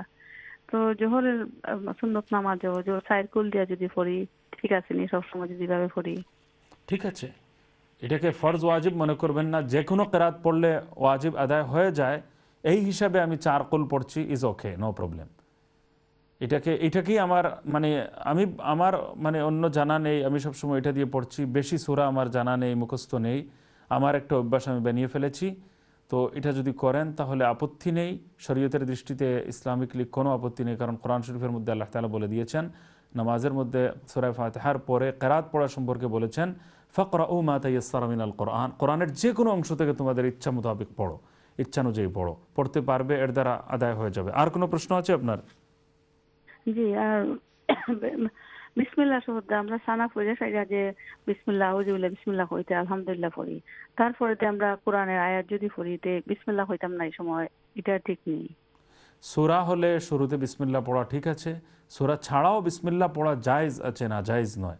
সূরা হলে কেউ কেউ বলেছেন যে এটা মুস্তাহাব হবে, আর বিসমিল্লাহ ছাড়াও পড়তে পারেন, আর সূরা হলে বিসমিল্লাহ পড়া ঠিক আছে, আর অন্য কিছু পড়লে বিসমিল্লাহ পড়া জায়েজ হবে ইনশাআল্লাহ, কোনো অসুবিধা হবে না, জায়েজ হবে, না পড়লেও চলবে। কোন সময় সুন্নতের কেউ আমরা সাল্লাল্লাহু কইছেন পড়া লাগতো না, তিরং কিচ্ছু নেই, আমি ডরাইতে না না, এমন কোনো বাধ্যবাধকতা নেই। কোরআন শরীফের যে কোনো অংশ পড়তে হলে, সেই অংশ পড়তে হলে এর শুরুতে বিসমিল্লাহ পড়া জায়েজ আছে, জায়েজ আছে শুধু। তো এই অংশ সূরা হলে পড়াটা ভালো হবে, সূরা না হলে না পড়লেও কোনো আপত্তি নেই। এরপরে লাইনে কে আছেন দেখি। আসসালামু আলাইকুম। জি আলহামদুলিল্লাহ, আল্লাহ তাআলার শুকরিয়া। জি আপনার প্রশ্ন করবেন? আমার দুইটা প্রশ্ন ছোট ছোট। জি, আমি ফজরের নামাজ পড়িয়া সুন্নাত 2 রাকাত পড়িয়া এক দোয়া পড়ি, এটা দোয়া নি সুবহানাল্লাহি ওয়া বিহামদিহি সুবহানাল্লাহিল আযীম ওয়া বিহামদিহি আস্তাগফিরুল্লাহ, এটা পড়া ঠিক আছে নি? পড়া ঠিক আছে, কোনো অসুবিধা নেই। ফজরের পরে ইমিডিয়েট পরে আপনি সুন্নত পড়েন, এটা বুঝলাম না কথা। ফজরের নামাজের পরে না, বরং আপনি কি ইশরাকের নামাজের কথা কইরা নেই? দিনা ফজরের নামাজ সুন্নত পড়ি আলে দোয়া পড়ি একটা, এরপরে গিয়া ফরজ খাড় হই। কোনো অসুবিধা নাই, এটা পড়া জায়েজ আছে, জায়েজ আছে, কোনো ফরজ ওয়াজিব নাই, কিন্তু পড়া ঠিক আছে সম্পূর্ণ। জাযাকুমুল্লাহু খাইরান। এরপরে লাইনে কে আছেন? আসসালামু আলাইকুম। জি, এরপরের লাইনে কে আছেন দেখি। আসসালামু আলাইকুম। সম্মানিত কলার, আপনি কি শুনতে পাচ্ছেন? আসসালামু আলাইকুম। ওয়ালাইকুম আসসালাম ওয়া রাহমাতুল্লাহি ওয়া বারাকাতুহু। হুজুর, আমি যাকাত সম্পর্কে একটা প্রশ্ন জিজ্ঞেস করতেছিলাম। জি বলেন। কতটুকু সম্পদের মালিক হলে তাকে যাকাত দেওয়া যাবে সেটা আমি জানতে চেয়েছিলাম। আচ্ছা ঠিক আছে ইনশাআল্লাহ। আচ্ছা ঠিক আছে, এটা আমি ফোন রেখে দেন, আমি বলছি। আর কোনো প্রশ্ন নাই তো আপনার? জি জি না। আচ্ছা ঠিক আছে, আমি নেসাবের, আপনি ফোন রেখে দেন, আমি নেসাবের পরিমাণটা আপনার সামনে তুলে ধরার চেষ্টা করছি। এর আগে একটা প্রশ্ন আরেকজনের ছিল, সূরা মুমিনুনের সম্পর্কে উনি প্রশ্ন করেছেন। তো সূরা মুমিনুনের একটা আয়াত আছে, আফাহাসিবতুম আন্নামা খালাকনাকুম আবাসান ওয়া আন্নাকুম ইলাইনা লা তুরজাউন ফাতাআলাল্লাহুল মালিকুল হক লা ইলাহা ইল্লা হুয়া রাব্বুল আরশিল কারীম ومن يدعو مع الله إلها آخر لا برهان له به فإنما حسابه عند ربه إنه لا يفلح الكافرون وقل رب اغفر وارحم وأنت خير الراحمين। আমি তো হাফিজে কোরআন নই, কিন্তু জানি না কোনো ভুল হয়েছে কিনা। এই আয়াতখানা পড়ে কোনো রোগীকে যদি ফু দেওয়া হয় তাহলে আল্লাহ তাআলা শিফা দান করেন, ভালো করে দেন, এই মর্মে একটা বর্ণনা পাওয়া যায়। তবে বর্ণনার মধ্যে শাস্ত্রীয় দিক বিচারে দুর্বলতা আছে, সনদের মধ্যে শাস্ত্রীয় দিক বিচারে একটু দুর্বলতা আছে। দাইফুস সনদ একটা হাদিসের মধ্যে এটা পাওয়া যায়, মুসনাদে আবু ইয়ালার মধ্যে হাদিসখানা রয়েছে। তো আর কি কি ফজিলত আছে সেটা জেনারেল ফজিলত রয়েছে, কোনো এক সুযোগে সূরা মুমিনুন সম্পর্কে বলবো আমি ইনশাআল্লাহ। তো নেসাবে যাকাতের যে পরিমাণ, সেটা হলো একটা নেসাব হলো নুন সাদ আলিফ বা নেসাব। নেসাব পরিমাণ সম্পদের যিনি মালিক তার উপর যাকাত ফরজ। নেসাব বলা হয় শরীয়তের দৃষ্টিতে একটা পরিমাণকে। তো এই পরিমাণটা কারো মালিকানায় যদি চলে আসে, তা আর নেসাবের মালিক যদি কেউ হয়ে যান এই পরিমাণের, তখনই কেবল তার উপর যাকাত ফরজ হয়। আর এরপরে দ্বিতীয় শর্ত হলো এই নেসাবের উপর বছর পূর্ণ হওয়া, মানে শুরুতে এবং শেষে, শুরু প্রথম তারিখে এবং শেষ তারিখে নেসাবের মালিকানাটা থাকা। মাঝখানে যদি কম বেশ হয়ে যায় তাহলে এটা কোনো অসুবিধা নেই। তো 4 প্রকার সম্পদ হলো যাকাতেবুল সম্পদ, যাকাতযোগ্য সম্পদ। তো জাকাতেবুল সম্পদ হলো 4 প্রকার। একটা হলো সোনা, একটা হলো রূপা, একটা হলো টাকা পয়সা কারেন্সি, আর একটা হলো বিজনেস গুডস সেইলেবল মাল। এই 4 প্রকার সম্পদের কোনো এক প্রকার, কয়েক প্রকার বা সবগুলো প্রকার একত্রিত করে যদি 52.5 ভরি রূপার দাম পরিমাণ হয়ে যায় তাহলে এটা হলো নিসাব পরিমাণ। সোনা, রূপা, টাকা পয়সা বা কারেন্সি যে কোনো দেশের, আর আরেকটা হলো সেইলেবল মাল, বাণিজ্যিক পণ্য, ব্যবসার মাল, মালে তিজারত। এই 4 প্রকার সম্পদের কোনো এক প্রকার বা কয়েক প্রকার বা সবগুলো প্রকার একত্রিত করে 612.36 গ্রাম সিলভারের মার্কেট ভ্যালিউ, বাজার দাম যদি হয়ে যায়, এমন মানুষকে বলা হয় নিসাবের মালিক। আর যে তারিখে হবেন আরবি মাসের তারিখ অনুযায়ী আগামী বছর দেখবেন এই তারিখে কি আছেন, মিনিমাম ব্যালেন্স অফ নিসাবের মালিক আছেন কিনা। যদি থাকেন তাহলে বছর যেদিন পূর্ণ হবে ওই তারিখে যে পরিমাণ নিসাবের মালিক হবেন সেই পরিমাণের উপর 2.5% যাকাত আদায় করতে হবে। এতটুকুই আজকে তাকুক, সময় শেষ হয়ে গেছে। সবাই ভালো থাকুন, সুস্থ থাকুন। এখানেই বিদায় নিচ্ছি। সবার প্রতি দোয়ার অনুরোধ রইল। জাযাকুমুল্লাহু খাইরান। আসসালামু আলাইকুম রাহমাতুল্লাহ। তোমরা আল্লাহর কোন কোন নিয়ামত করবে অস্বীকার।